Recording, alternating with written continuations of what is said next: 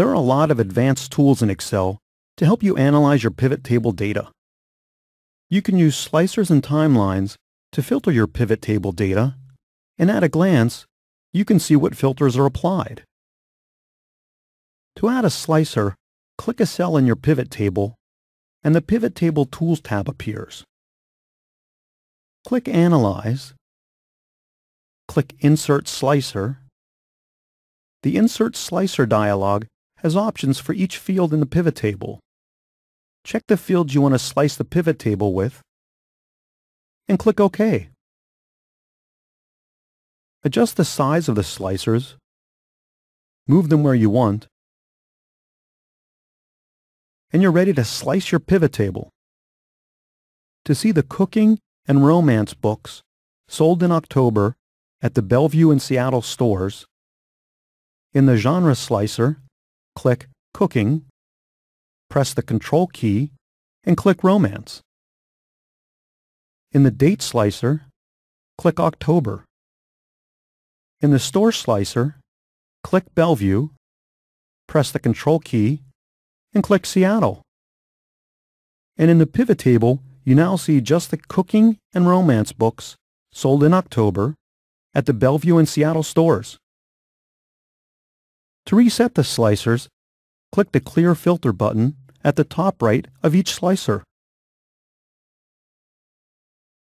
To add a timeline, click a cell in your pivot table.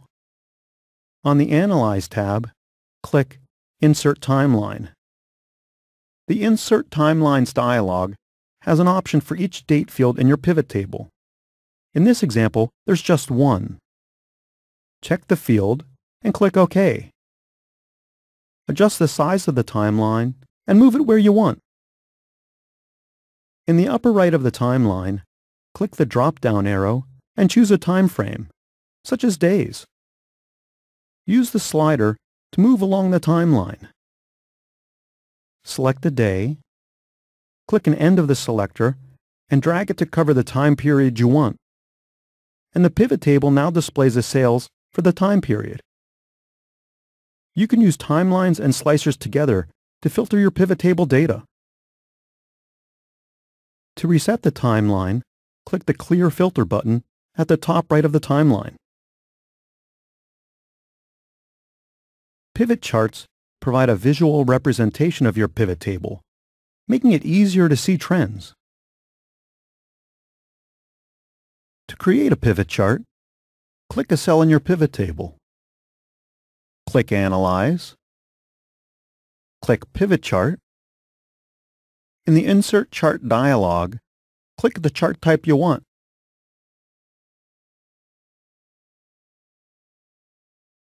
And click OK.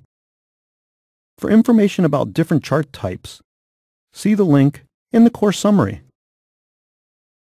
Move the chart and make it the size you want. When you filter with the timeline and slicers, the chart automatically updates. Now you've got a pretty good idea about how to use pivot tables.